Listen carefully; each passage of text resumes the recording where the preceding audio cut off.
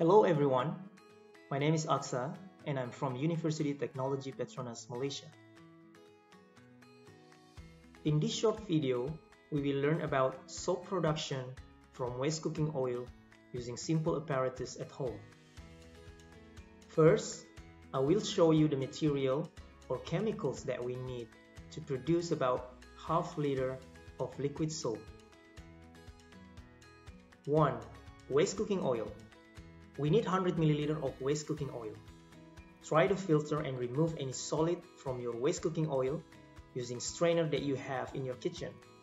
If you do not have one, you can buy from DIY store that will probably cost about 2 ringgit. 2. Water. We need approximately 400 to 500 ml of water, depend on how viscous the soap that you want at the end. In this video, we use 400 ml. 3.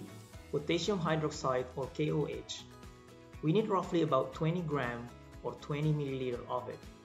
If you have a small balance, you can use it to weigh the potassium, or if you don't have one, you can put the potassium first in the measuring cup up to 20 to 25 ml. 4. Fragrance. You can use any kind of fragrance or essential oil such as lavender, rose or lemon. You can buy this from online shop such as Lazada or Shopee, and it will cost you around 5 to 10 ringgit per 10 ml. You can also use orange fruit peel alternatively. In this video, we use about 1 to 2 ml of fragrance, depend on the preference. And that's all the ingredient that you need. For safety precaution, please use Google or face shield and vinyl gloves that you can get from DIY store. Keep in mind that KOH or potassium is a strong chemical and can cause irritation if it touches your skin. It can also generate some heat up to 70 to 80 degrees Celsius when mixed or diluted in water. Step 1.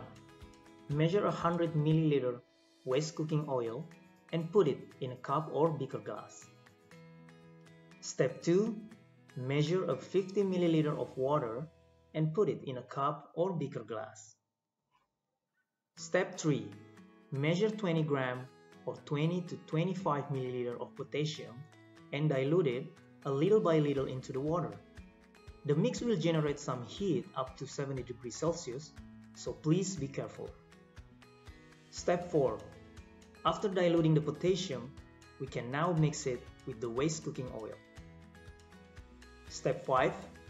If you have a magnetic stirrer like this, you can set the temperature to 60 degrees Celsius and use it to heat up and stir the mixture for about 2 hours. Step 6. During the reaction, you can add water a little by little up to 350 ml. So in total, you will have about 500 ml or half a liter of soap. Step 7 or the final step. Try to cool down the soap before adding the fragrance. You can still add more water based on your preference.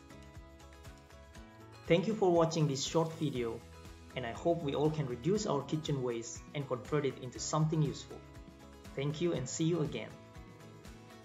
This video has been brought to you by the support of Institute of Self-Sustainable Building, Universiti Teknologi PETRONAS, Malaysia.